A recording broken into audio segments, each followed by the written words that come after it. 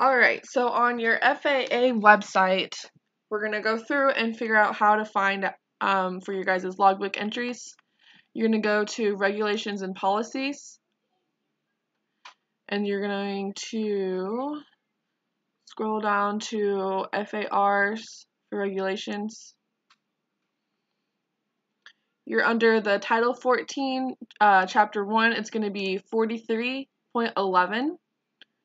So you're going to be on your Part 43. So there's 43.1 to 43.17. Click on that. And you want 43.11.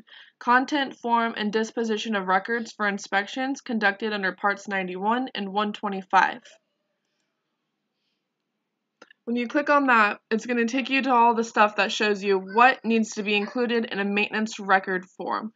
So you have the type of inspection, whether it be a 100-hour or an annual hour, and a brief description of the extent of the inspection. So that's going to include what record you used for the inspection, whether it be a maintenance manual or your Part 43 Appendix D, the 100-hour inspection list.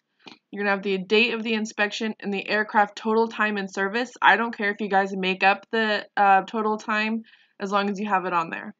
At the very bottom, you're going to have your signature, the certificate number. You're going to have A&P pending, which is your type of certificate held, and whether it is approved or disapproved for return to service.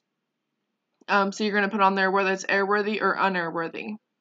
So, except for progressive inspections, if the aircraft is found to be airworthy and approved for return to service, the following or a similarly worded statement. So, you would put, I certify that this aircraft hasn't been inspected in accordance with, you can either put your annual inspection or 100-hour inspection or progressive inspection, and was determined to be either in an airworthy or an unairworthy condition. So, for those of you who didn't know where to find it, here it is. Title 14, Chapter 1, Subchapter C, Part 43, 43.11. Your maintenance, preventative maintenance, rebuilding, and alteration. And then your listing of discrepancies and placards whenever you do have a problem.